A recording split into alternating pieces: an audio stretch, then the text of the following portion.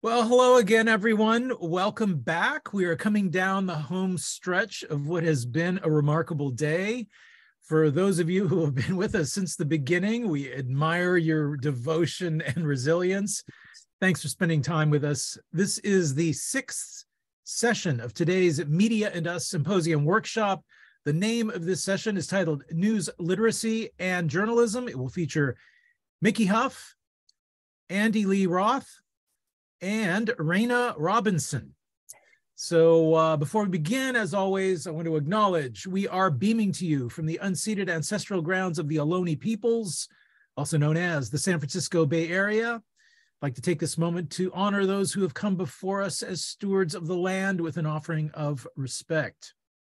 So a word about our participants for this last session. Mickey Huff is, of course, the director of Project Censored and president of the Media Freedom Foundation, author of numerous books.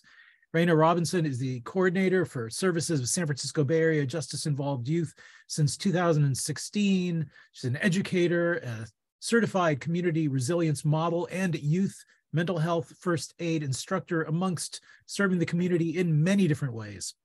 Andy Lee Roth is the associate director of Project Censored and co-editor of 13 editions of the project's yearbook. We've posted more extensive bios for all our authors on the City Lights website. We're including links for those, as well as links on how to buy Media and Me, the book which this symposium has been influenced by and based upon. All of today's sessions are intended to be interactive, so we encourage you all, please do communicate with us and each other via the chat function of your Zoom dashboard. Also want to remind everyone, today's sessions will be posted on YouTube. So if you miss anything, you'll be able to go back and view it at your leisure. I'm happy to share titles of books that have been mentioned during this symposium. I've been keeping a list. Also happy to share the chat function comments and questions as well. So just email me at peter@citylights.com. So please join us now in welcoming our session leaders, Mickey Huff, Andy Lee Roth, and Raina. Welcome to session 6 of Media and Us. Thank you so much, Peter. And once again, a heartfelt thanks to City Lights. It's just an honor to be working together with City Lights. And earlier today, I think we linked and mentioned, and you mentioned on the website, it's in addition to the now 14 annual Project Censored books I've done, almost all of them with Andy Lee Roth. Nolan Higdon and I did United States of Distraction, fighting media manipulation in post-truth America and what we can do about it with City Lights in 2019. And it was an honor to be able to publish with City Lights. Now we've started the Censored Press, and the Project Censored continues to publish our annual book and the one we're here today talking about, which is The Media and Me. And our one-time editor and now board member, Veronica Liu from the Word Up community, actually gave us a really nice comment. Andy reminded me about our book, Media and Me. Veronica said, Project Censored's decade-long efforts to promote critical media literacy are finally extending to even younger audiences, needed now more than ever. And that's really what we're doing here today. You know, it's really what we're talking about. And The Media and Me is our new book. It'll be out in late December, but you can get a copy now at City Lights or through us at projectcensored.org.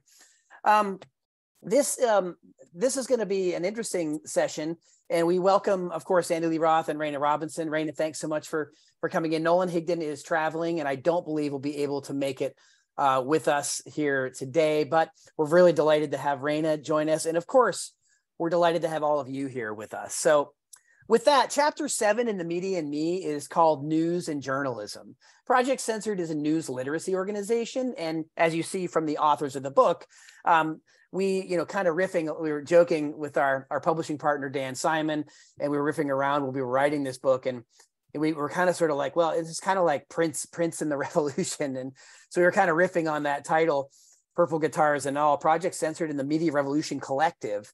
And Project Censored has been around since 1976. And we've been, I have not been with the project since then. I was 5, nor Andy, but Carl Jensen founded the project at Sonoma State University back in 1976 and directed for 20 years when our good friend and colleague, sociologist, Dr. Peter Phillips, took over the project. Peter was working with us until he retired a few years ago. I became director in 2010, and Andy Roth came back and joined, and Andy and I have been working ever since together. We have a huge affiliates program, campus affiliates program. We've really grown the project in a lot of ways, radio, film, etc. And this is the next iteration, Project Censored and the Media Revolution Collective, that put together this book that we're talking about all day today, The Media and Me. So Project Censored, I'm going to do a little bit of a history and talk about the role of the free press, journalistic ethics, what we do, and how it relates to the media and me. And then Andy's going to pick up on a number of points that go on with the project, and Raina is going to chime in with us as well. And as always, we want to hear from you in the chat, and we certainly want to incorporate your thoughts and ideas and feedback. Carl Jensen founded Project Censored at a time when critical media literacy wasn't a thing. It wasn't even a phrase or a buzzword or jargon. But what he was doing was critical media literacy through news, teaching people about the news. Carl was writing in 1976 about the sort of the fallout of the 1972 election and then the Watergate. And even though Nixon resigned by 1974, and Carl saw himself as a pretty news savvy person, but he looked back and wondered that why had it taken Woodward and Bernstein's story in the Washington Post to sort of break this story, and that led in part to the fall of the Nixon presidency. But Jensen went back and looked and found that there were other news organizations, independent outlets and things that were writing about the corruption of the Nixon administration, writing about these things that then at the time, what we'd call the establishment or legacy press, the main newspapers, the network news. Remember, this is before cable. This is before the internet. They hadn't caught on until a little later. And so Jensen literally founded Project Censored on the idea that even the best intentioned, intrepid journalists, people like Woodward or Bernstein, I'll reserve my other commentary about those folks for maybe later. But nevertheless, Jensen, he said, well, it's curious that there were other people writing about these things and they just weren't getting the time of day. So Jensen said, I wonder what else is it really getting covered by the legacy or establishment press? Or I wonder how long of a lag time there is. And I know Andy might talk about that a little later, between the time that the independent press covers a story and the legacy establishment, so-called mainstream corporate media actually pick these stories up. And this is a big part of the history of Project Censored. Well, what Jensen also noted at the time was that Walter Cronkite, who later became to be a fan of the project, he was actually trying to write about and do stories about Watergate at the time. And the Nixon White House itself literally contacted CBS News, the president of CBS News, and told him not to cover the story. So there's a real story about government intervention and censorship at the root of the beginning of what Project Censored is and does. Carl turned this into a news literacy project, and here we are now. We're coming up on our 50th anniversary, believe it or not. We're the longest running media watchdog project in the country. And so why not extend that to younger people? Why not not just in college classrooms, but why not try to extend news literacy education into the junior highs, into high schools? And that's what we're trying to do with Media and Me. So what is the role of the free press? I mean, we start with this question. And nowadays, the public in the United States has a very poor opinion of the establishment press, so-called mainstream media. It has record high low approval ratings, some probably earned in some part. But it's also the case that half the public is getting their news and information from social media, which aren't journalistic outlets, which is a huge problem that we can probably tackle and get into later. But the role of the press is important, right? The free press sets agendas. They're allegedly watchdogs. The Fourth Estate, they're allegedly watchdogs for those in power. They disseminate necessary information and mobilize the public in ways so that we can participate, be civically engaged in a more meaningful way. So journalism is the life's blood of our republic. And one of our long-running judges, Nicholas Johnson, who was in the FCC in the 60s and 70s, actually wrote a book called Your Second Priority that says that no matter what your primary area of interest or activism is, if your second isn't media democracy or press freedoms, you're likely to gain very little ground in your primary area of interest. And that's really animated and driven a lot of what we do at Project Censored.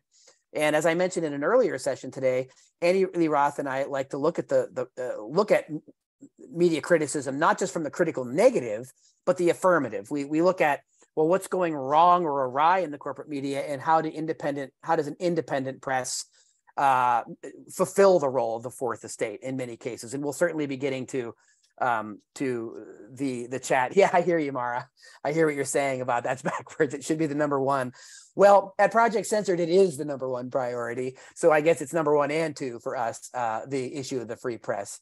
But I wanted to get into what some of the core,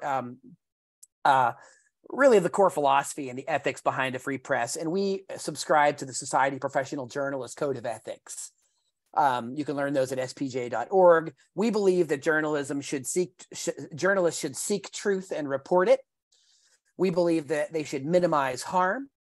We believe that journalists should act independently and be accountable and transparent. Well, we write about that in Media and Me, and we think that it is the right time to start teaching people is when they're young about what an ethical press looks like and what ethical journalism looks like. And of course, the other things that have long influenced our work at Project Censored is Edward Herman and Noam Chomsky's propaganda model.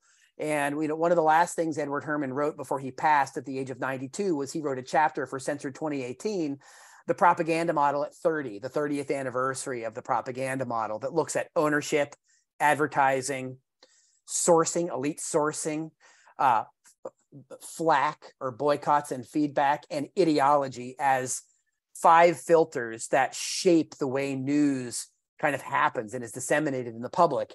And at Project Censored, we're very mindful of that. And we've even updated it for the digital era about algorithmic censorship, digital gatekeeping, and so on. So I'm going to hand things over here to Andy Lee Roth, because Andy has a lot of other things that he's going to add to this. And then Raina Robinson's going to come in.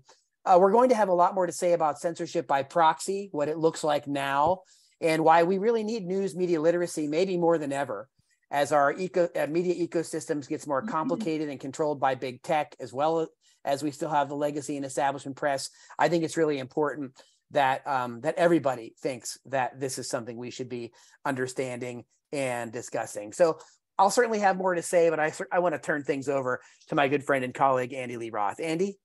Thanks so much, Mickey. And I think each of us will do a quick go around, and then we'll cycle probably through again. So just picking up on what Mickey said, a few years ago, we decided to state in the beginning of the Censored Yearbook what our guiding principles as an organization are. And they were pretty simple to articulate. They really boil down to 3 basic commitments. One, that we champion independent investigative journalism. The emphasis there is on independent as opposed to corporate. That's, if you will, the affirmative dimension of the project, the hope for the future element that we were talking about earlier today. The second guiding principle is that we hold the corporate news media to account when they fail to provide the public the kind of information that we need, the kind of news and information that we need to be engaged community members and active citizens. So that's the critical dimension of the project. And then to me, the third element is what makes Project Censored even today, when there are many more media watchdog organizations than there were when Carl founded Project Censored back in 1976. What makes the project continuously significant and distinctive today is that we provide hands-on training in critical media literacy work to students, to college and university students across the country through our campus affiliates program. And we make those students work public. And in some ways, this point that I want to make about that straddles some of what we were talking about earlier in the day about how to engage students. It's very important, I think, when students are researching candidate stories for our annual list of the 25 most important but underreported stories, students quickly recognize that the work they're doing is not only an assignment for a class that they're taking to perhaps get credits to graduate, and so forth and so on, but that the work they're doing has relevance outside of the 4 walls of the classroom. It potentially has an audience beyond the 4 walls of the classroom and the instructor of the course. We publish what we call validated independent news story summaries on the project's website. Each year we look at, we meaning the students and their faculty advisors, we look at several hundred stories that we're evaluating for their credibility, their importance, their adherence to the standards, the SPJ ethics that Mickey mentioned earlier. And from those each year, we have a distinguished panel of international judges. Mickey mentioned one of them, Nicholas Johnson, former FCC commissioner, a panel of 28 or so judges who help us then identify and rank order a story list every year of the 25 most important but underreported stories, all sourced from independent news outlets and all originally researched and vetted by college and university students participating in the campus affiliates program. So, and that process has been going on, as Mickey mentioned, long before either he or I were involved. I became involved in this out of an interest in the news that developed in my study of sociology, very much inspired by the work of the late Ben Bagdikian, whose book Media Monopoly is kind of a touchstone for anyone interested in the news and the political importance of news media. Bagdikian would tell anyone on any occasion who he could get to listen that media power was political power, right? And that idea, I think, informs a lot of the kind of critical media literacy perspective in this book when it comes to news and journalism, that we're thinking about it in terms of how the social forces that shape the production of news and what the social consequences of those production processes are. Now, that sounds fancy, like I'm slipping into some sociological jargon, but really what we're talking about, and I think what we'll dig into some more before the hour is up here, is how professional news values help to define who and what count as newsworthy. Which from a critical perspective, we would note that often the corporate news media have fairly narrow definitions of who and what count as newsworthy, whereas independent, quote, alternative media often have more inclusive definitions of who and what count as newsworthy. We're also interested in trying to tease out what are the consequences of how news organizations are organized, and what the day-to-day routines of reporters and editors and other news professionals are, and how those shape what we eventually come to see as the news of the day. These are all issues that are infused with that Bagdikian conception of media power being political power. One more point, and then I'll turn it over to Raina to talk some more about media, the power of kind of news frames and framing. One basic point that I think is super important is made by another of the project's judges, Bob Hackett, who founded Newswatch Canada decades ago.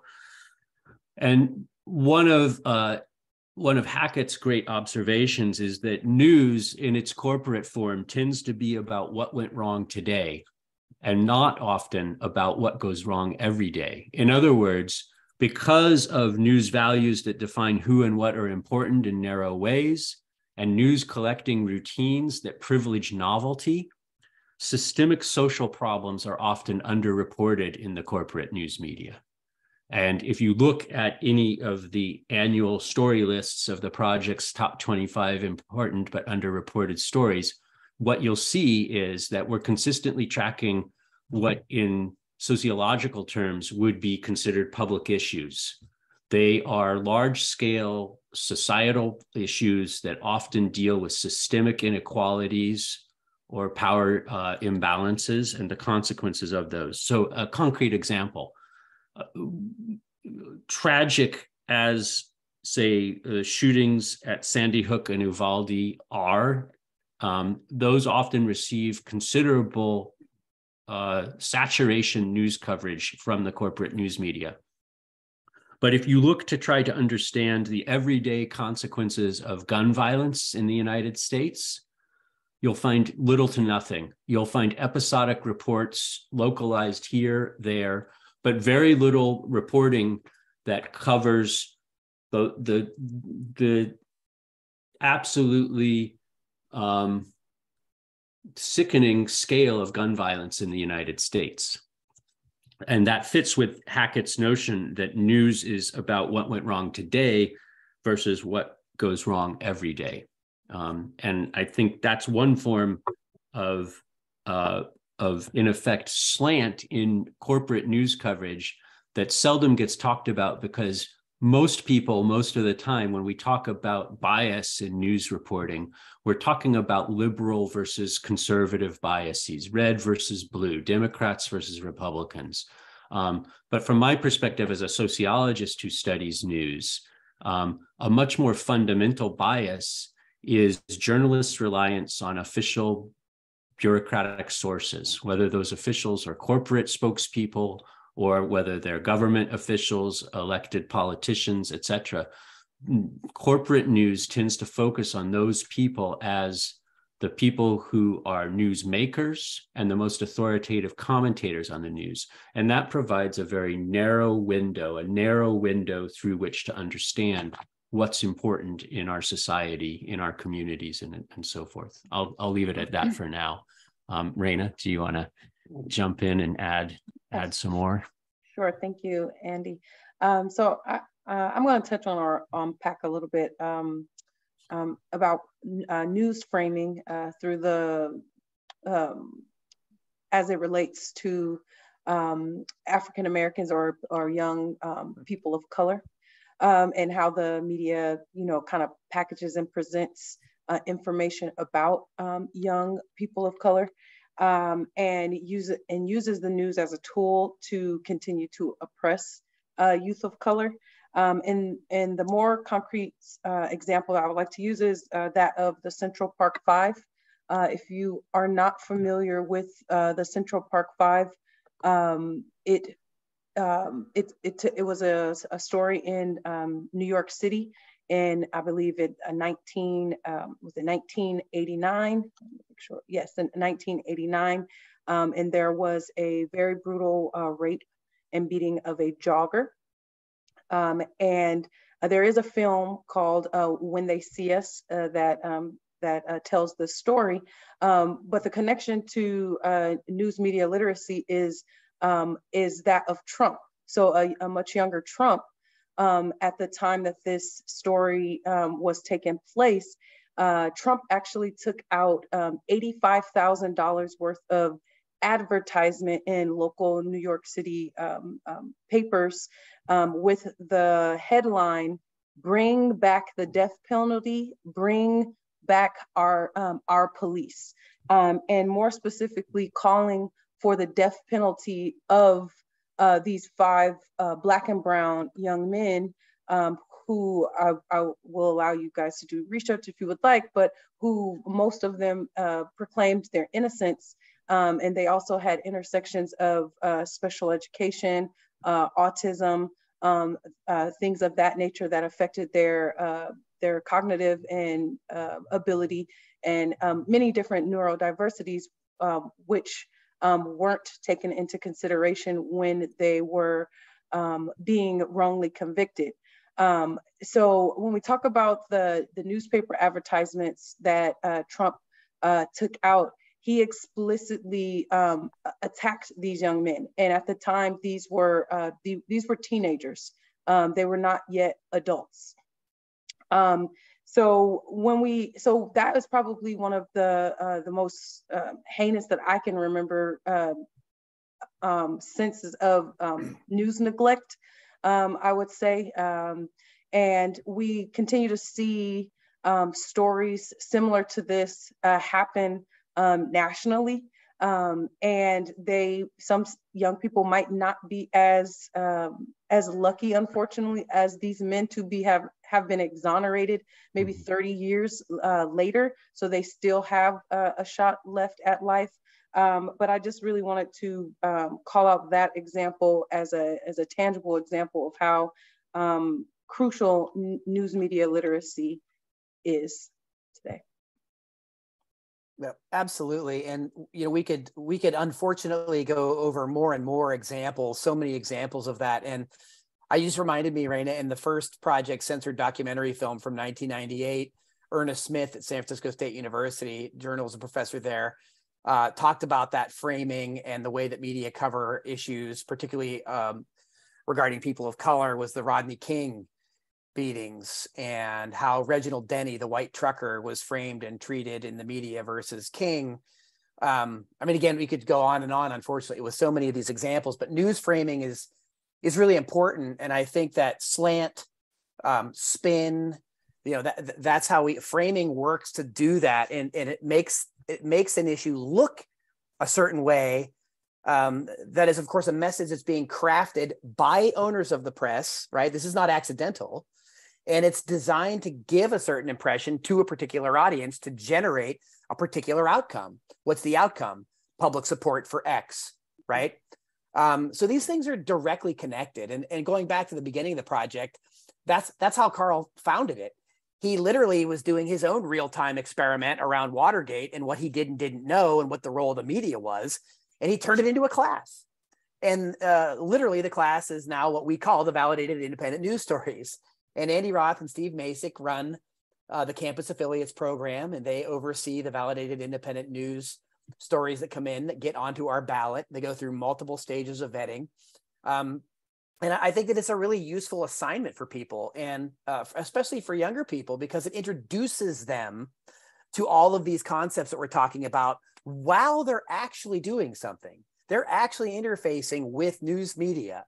They're actively looking and researching into stories that they may have an interest in that are about their communities and things that are happening. And when they start to realize and see that their stories aren't in the corporate press or in the so-called mainstream, we don't use that term at Project Censored.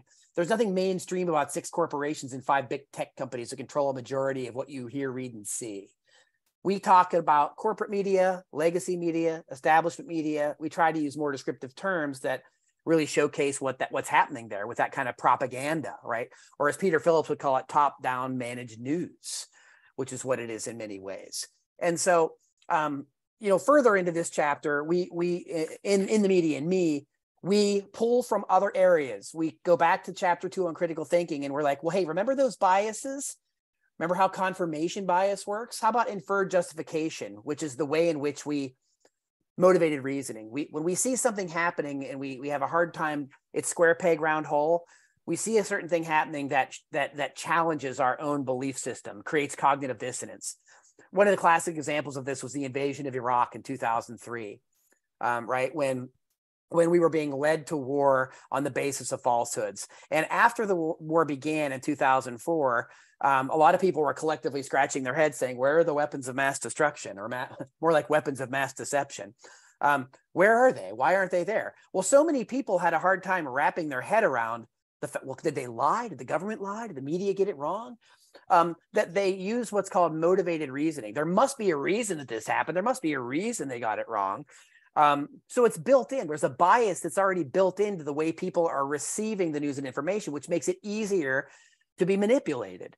And being critically media literate and understanding how media operate gives people the opportunity to be in the driver's seat, so to speak. It means that they're kind of in control of their own mind. Now, when the moral panic of fake news hit after the 2016 election, causing the Oxford Dictionary folks to coin post-truth as the hyphenated word of the year, and we write about that in the media and me, we said at Project Censored, Andy and I said, there's no post-truth. That's just confirmation bias propaganda. That's just believing what one wants to believe on the basis of feelings and emotions and opinions, not actual evidence, right? And so what we hammer at this chapter is that it's so important to understand empirical evidence. It's so important to be able to understand the importance of independent media. Don't conflate independent with objective. We're not saying that any media is actually technically objective. What we're saying is that independent news media outlets are independent from corporate funding and advertiser funding. They don't rely on the same official elite sources. And if they do have an ideological bias, which they all do, they tend to wear it on their sleeve. They tend to tell you what you're getting, so you know what you're getting. When you go to Yes Magazine and social justice reporting there, you know what you're getting. And Andy has published there, and his work has been featured there. over the years. When you go to other independent outlets, you generally know what you're getting. The New York Times pretends that it's all the news that's fit to print, or what we say, all the news that fits the print, meaning they've already got an idea of what the narrative and the story is, and they're going to funnel it in. And anything that doesn't fit into their myopic view falls out of favor. It doesn't get into the news. And when students really start to see that literally, that's what we mean by censorship. Censorship in this case is not the same thing as government censorship, where the First Amendment protects media outlets or the press against government intervention. By the way, we know it doesn't. I started this conversation with the prime example of how Walter Cronkite was censored in that regard by government. And there's many others. We know Julian Assange and WikiLeaks, right? These are real issues. We do know that happens. But the more pernicious, I think, or insidious form of censorship is more censorship by proxy. And it's more of a censorship, a corporate censorship, right? Earlier this year with the Russian invasion, the illegal Russian invasion of Ukraine, it wasn't the government that censored RT America. It was Roku, DirecTV, and the cable companies that got rid of it and got rid of Lee Camp's show, Redacted Tonight, Pulitzer Prize winner Chris Hedges' show on Contact, Abby Martin's 550 Breaking the Set shows disappeared off YouTube, right? Censorship is not just something that happens in government. And at Project Censored, we have long argued that censorship by proxy, big tech, algorithms, that's what's the name of the game today. And we need to be more mindful about how that works. And we do. And in our new book, Andy and I wrote in the outset, the state of the free billionaire press, and the word free is crossed out because there's nothing free about it, right? And it's not just Musk at Twitter. It's Bezos in the Washington Post. And Andy, we had a great listing of these things about a lot of these billionaire people and organizations or hedge funds that own a lot of the press that we don't really think about, right? And so again, we list a number of them. And this is also, by the way, not something that's new. The corporate ownership, the elite financial ownership of the media. Upton Sinclair was writing about it 100 years ago in the Brass Check. A.J. Liebling warned about it in his column in the New Yorker in the Wayward Press in 1961 when he talked about freedom of the press belongs only to those who own one. So these aren't even new concepts. Ben Bigdickian, Canary in the Coal Mine that Andy mentioned earlier, right, in 1982, media monopoly, said, hey, there's only 50 companies left owning the media, and now we're down to 6. So these are real, tangible things. We've had warnings. We've had signposts. This is not conspiracy theory. And interesting, Carl Jensen said that in the beginning when he founded the project. Some of the critics said, like, this sounds like a conspiracy theory. He's like, it's not a conspiracy theory. It's a business model. And it serves the ideology of those in the business class because it's run as a business. A free press should operate, in our view, in the interest of we the people. And it should come from the bottom up, not the top down. And that's kind of the what we try to instill in young people in the media and me, to try to get them. We're not trying to get them to understand it. They already understand it. All you need to do is show them the examples, and then they'll start showing you examples. They'll start saying, hey, look at how TikTok works. Look at what is and isn't on Twitter. And they'll start to tell us the things that we need to pay attention to. So I'm going to stop rambling here. I want to make sure we get to other folks, including Andy and Raina. In this regard. Andy or Raina, is there something else that you want to add to this as we go through the chat? Well, yeah, I can say more, but I also would welcome questions, and we would welcome, I should say, questions, comments, observations from all the participants on the session right now. Raina, do you want to add anything? I can always jump in with more, but I don't want to take space from other people. Go ahead, you're good. I think one of the things I would say that the book, The Media and Me, does is we address something that many of us have encountered as educators when we talk about news. And a lot of my students would say, we talk about this at a point in the semester where we often knew each other well enough that people would be like candidly honest. And they'd say, Professor Roth, Andy, I don't listen to the news. I don't pay attention to the news. And I would say, why not? And they'd say, it's too discouraging. It's too depressing.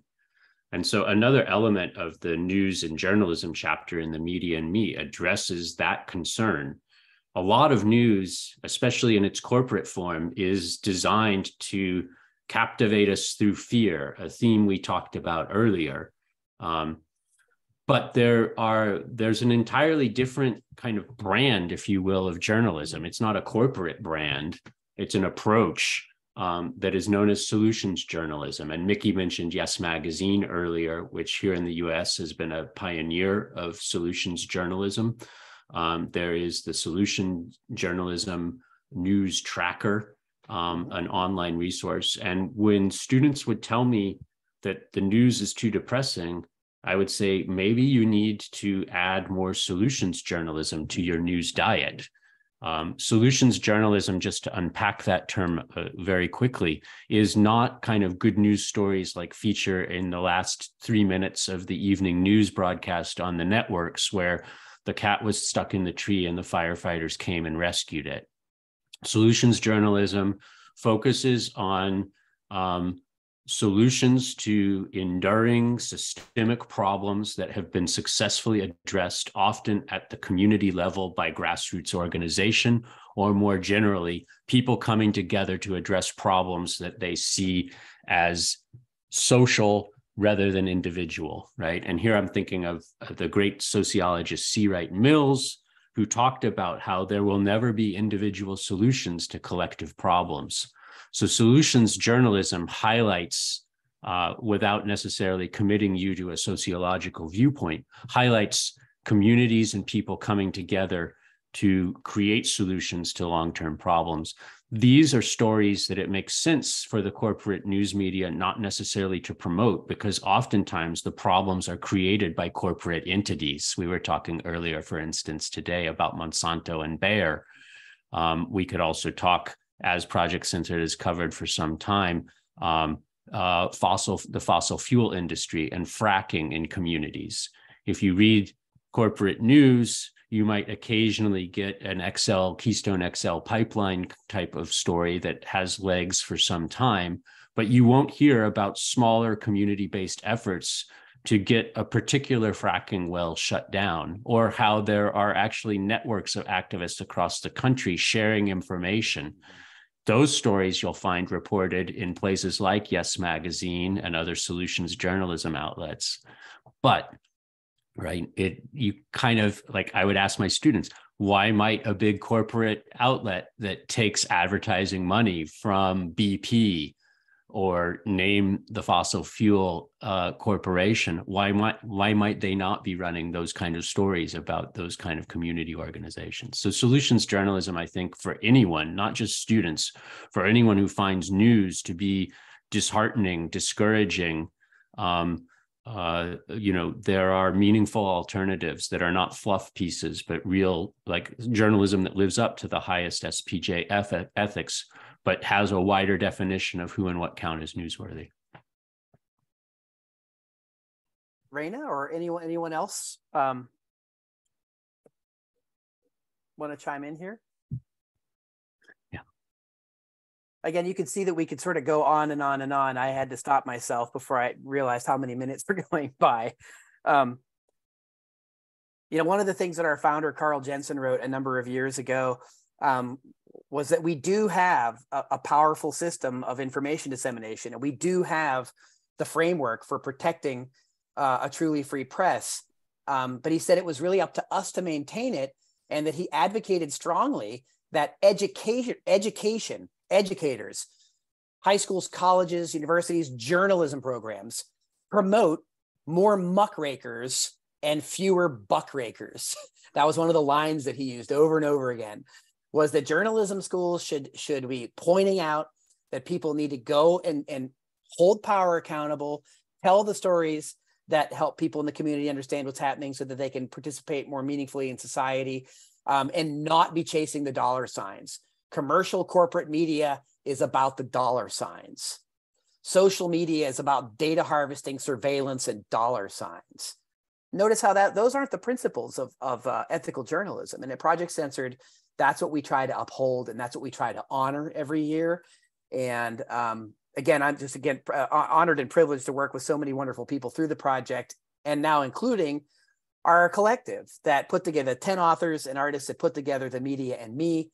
City Lights has those books available now before the book is even out. We also have them at our website if you're interested in getting The Media and Me and our media study guide that goes with it. And also this book comes out Tuesday, December 6th. It is State of the Free Press 2023 with a great foreword by Heidi Bogosian. And Andy and I are very excited to see that fly off the shelves. And anybody here that's interested or anybody later watching that wants to hear from us or have us do workshops or speak to classrooms or help provide resources. We also next year are going to be embarking upon a program that helps give these books and resources to schools and libraries across the country. Please feel free to get a hold of us, and we'd love to hear from you. And we'd love to continue to grow our network and continue to grow the message in The Media and Me and extend it to as many young people as possible.